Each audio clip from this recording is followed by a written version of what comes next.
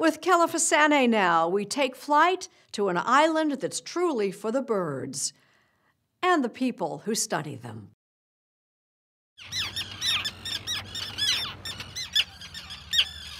Now these birds, they all know you, but they never met me. Are they a little suspicious?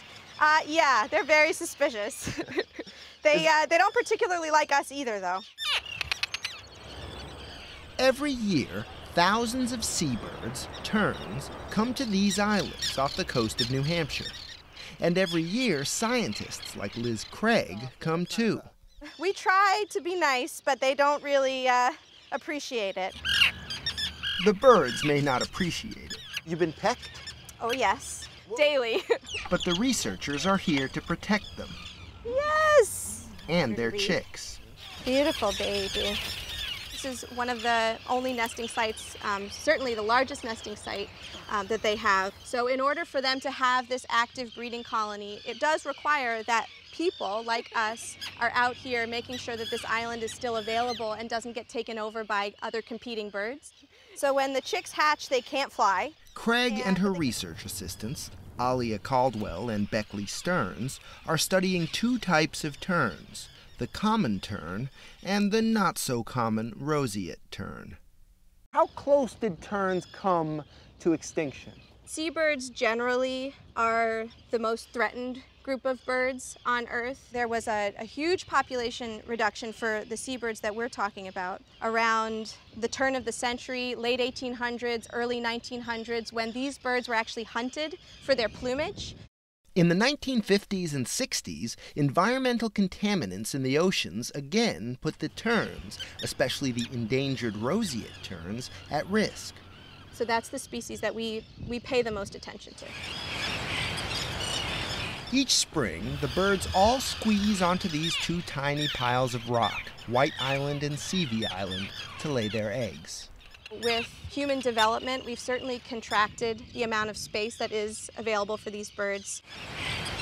Even here, these birds usually have to share space with tourists, but not this year. If I was compiling a census of this island, it would be you three and a whole bunch of birds, right? Yes, that's pretty much it. Because of the COVID-19 pandemic, this team of bird protectors was quarantined with the terns for about 4 months, beginning in April. No, we're not allowed to leave. You have ankle bracelets or something? How does this work? I mean, there's an ocean and we don't have a suitable boat to get to the mainland, so. Being on an island, surrounded by nothing but birds, it doesn't sound so bad. A lot of people, especially my friends, were asking me if they could volunteer this year. It was a very popular idea. This program was started by researcher Jen Seavey. That's Seavey as in Seavey Island, named for one of her ancestors. The one amazing thing about COVID was that there was a lot less people on that island. So on the whole, it probably was good for the birds. Their data show a record number of terns, nearly 7,000, nested on the island this year. As for the other inhabitants... Do you think it was good for the researchers? I think it gave the researchers a really different experience. It gave them their own island. In that sense, it was all about the research. They lived together in an old lightkeeper's house.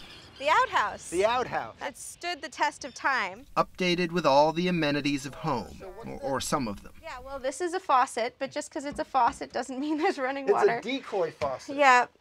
Caldwell says on this island, everyone's competing for the best food. If you were to have an argument on this island, what would you be arguing about? Jalapeno potato chips. Jalapeno potato chips. As breeding season ends, it's time for everyone to leave the island. The terns head south. Our common terns probably are mostly spending the winter in Argentina.